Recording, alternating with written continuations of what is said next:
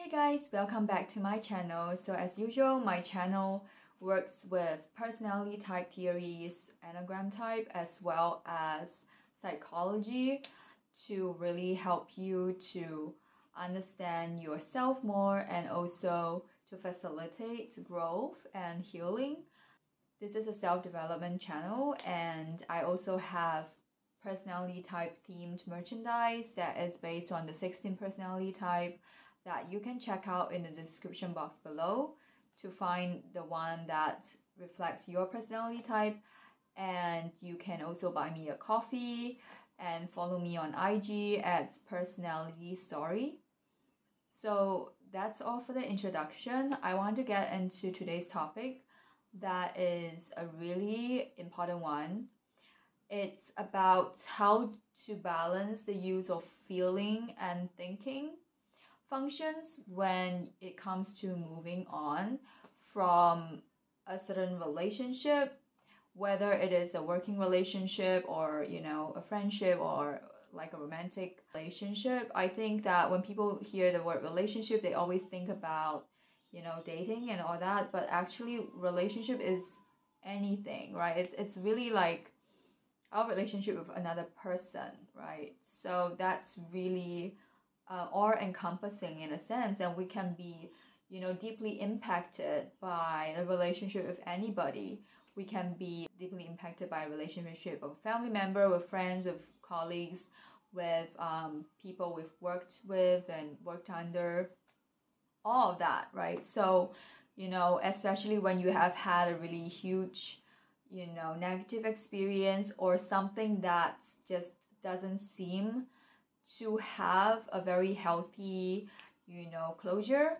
How do you actually go about getting through it, right, without falling to pretending you are okay, or pretending to move on without actually going through the things that have to be gone through? And I think this is a very overlooked topic in today's world, because we really do a lot of suppression of emotions, which is the first part I'm going to be talking about. It's like we either when it comes to feeling and thinking, we are either told to just keep validating how we feel and getting into the spiral and never really knowing how to get out of it. Or there's also the other extreme where we are told to just move on and then be independent.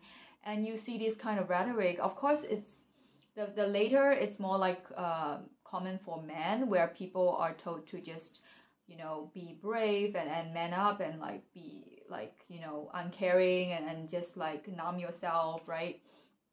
But then it's also increasingly present in women's groups, right? And on social media, where we are told oh, we are so independent, we don't need anybody, nobody can hurt us, we can just go to work and forget about it and earn our degrees and use achievements to sort of speak for ourselves, and we don't need to think about what has hurt us. And I think both kinds of rhetorics are actually doing more harm than good, because it's a form of not acknowledging that at the end of the day we are human beings, and it's very normal to feel hurt after any form of relationship, whether it's work related or family related or friendship related, etc. So when we suppress our emotions, this is a case of not balancing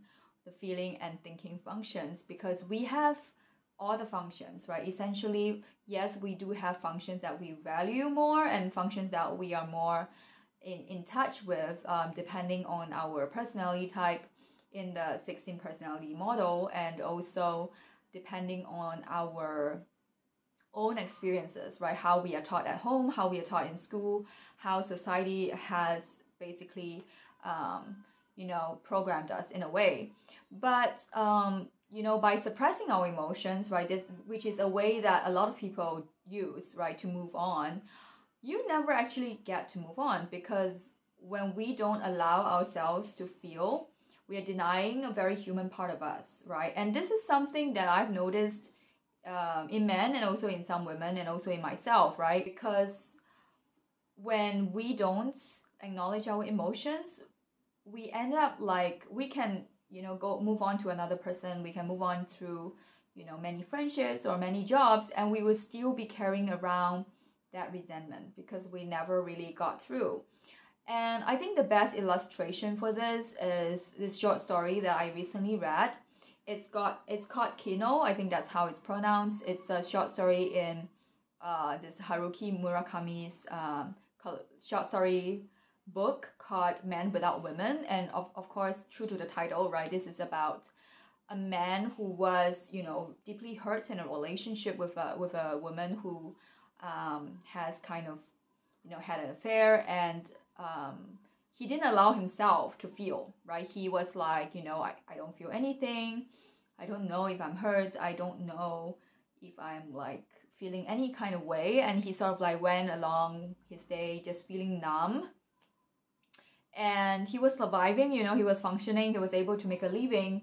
But then this like disaster sort of struck, right, out of nowhere. And Murakami does a lot of magic realism, so I know it's a bit hard to understand for people who are not like into Murakami, but basically he started seeing these like really ominous signs happening around his shop, and like there were snakes and there were like weird weather patterns, and a guy started to tell him to, get away from his his bar that he worked at.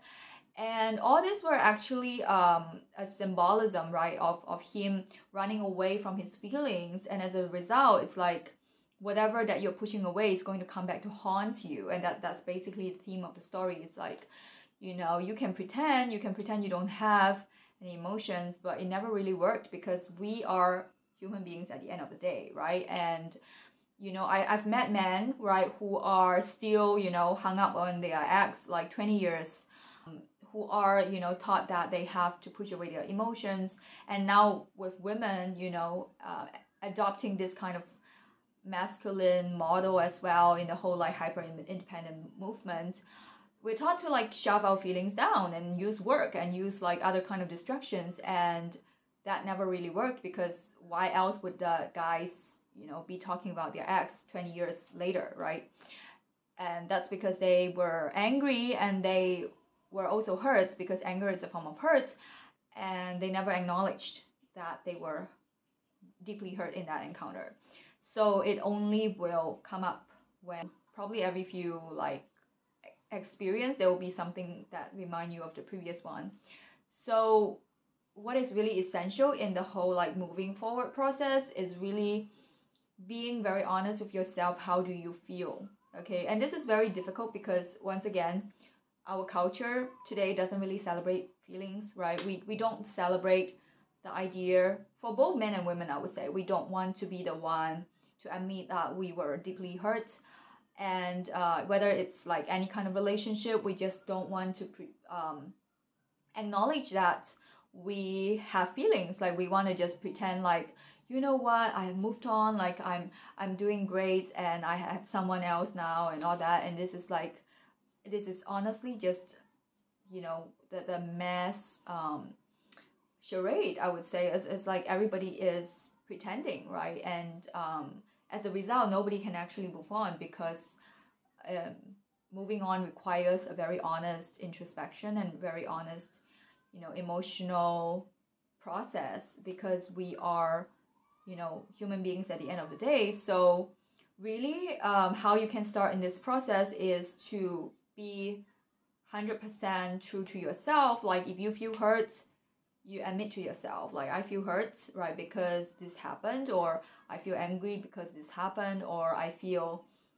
scared because this happened. It's like all the emotions that you have felt, like you are able to express it of course in a safe environment, like not saying that you should, express this hurt to some stranger, or express this hurt in like situations where you're making someone else feel uncomfortable. But it can be in the privacy of your own room, it can be in your journals, it can be through music, it can be through your own like crying, or I don't know, like some kind of exercise where you are able to release some of the anger or sadness, and you don't like stop yourself from admitting any emotion, because sometimes we can use anger to sort of hide from our hurt, right? Like we are like, oh, I'm angry all the time, but actually I am also sad, right, that this happened.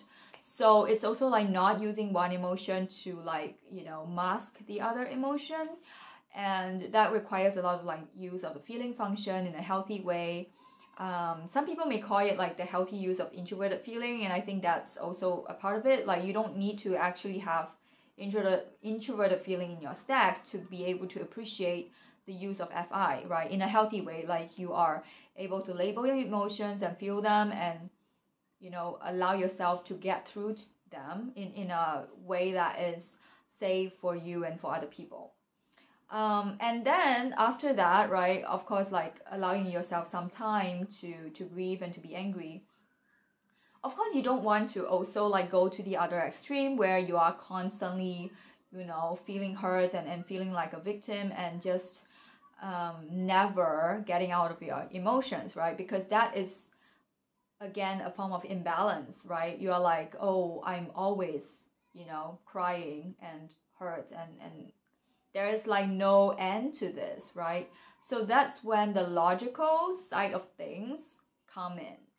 So the logical side of things is like when you use your logical function, right? Whether it is introverted thinking or extroverted thinking, and you use it in a way that is constructive.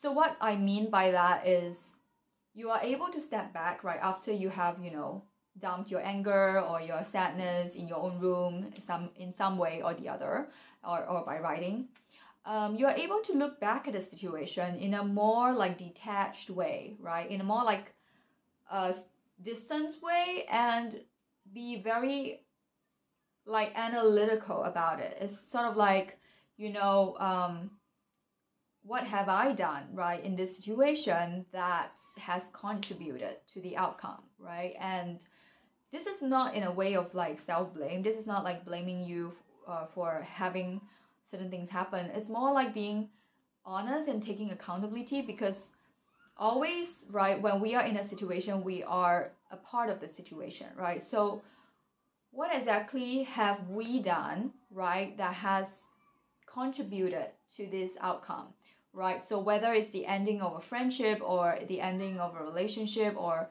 a work experience, like there has to be some things that we were doing as well, or the things that we were allowing that has led to the outcome. And then you ask yourself why, right? Because of these past experiences that caused me to have, you know, maybe negative beliefs about myself or negative beliefs about my circumstances. So I didn't believe that I could get what I want. It might sound a bit like triggering to some people, or some people might not want to hear it at this time. And back then, I probably wouldn't want to hear it either, because I was having really bad experiences. But now when I look back, you know, I'm like, because of this one bad experience, like that was a wake-up call, it really accelerated my growth, and it accelerated my awareness of myself to the point where I can go for the things that I want to go for, because I realized the alternative is way worse, right? It's like I can't allow myself to be trapped in this anymore, and I know that I am important enough now, upon like having all those reflections about the beliefs that have limited me, and I'm able to really go very far, like further than I thought was possible, because of that bad experience with certain people in my life. And so now from like a distance, I can actually see the things that I've learned, and even feel a sense of gratitude towards the experience. And again, this is not something that you have to force yourself to feel, right? And it takes time to really get to this point, so you don't have to feel bad if you're not at this point yet, and you're still maybe in the angry phase or the sad phase. But really, it's like, you know, at the end of the day, right, after the whole like logical analysis and how you can learn from it and move forward and basically take ownership, right, of your life and where you're going. And at the end of it, right, you tap into your feeling function again, where you allow yourself to feel positive emotions as well, because nothing is really black and white, right? I mean, an experience can be both good and bad, and a person can be both good and bad. And most people are not like purely, you know, angel or devil, right? There are always good moments, like even in the worst experiences that I've been through, right? At least speaking for myself, there are always positive attributes of that person and positive attributes of that experience that I still remember, that I still value. So, you know, after going through that like logical part, I'm able to return to my emotions and allow myself to also see the great things, right, about that particular, you know, relationship that has ended, and to note to myself that even though logically I know that, you know, whatever that happened in the past was not right for me, and you know, and I would, you know, do things differently moving forward.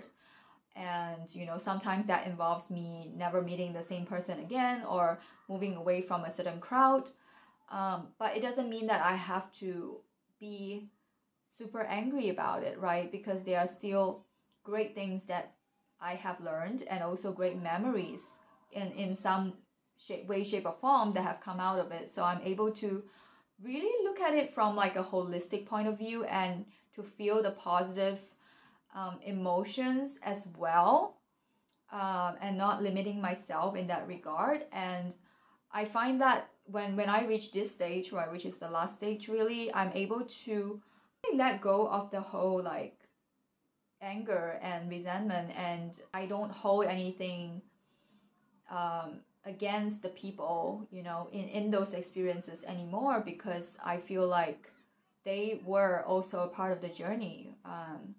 Of course, this is like speaking from, you know, a few years later when I looked at it again. So I'm hoping that my process of balancing feelings and, you know, thinking can help you in your journey, and can help you to have a more balanced way of processing loss or grief or negativity in your relationships. And I'll see you in the next video. Bye.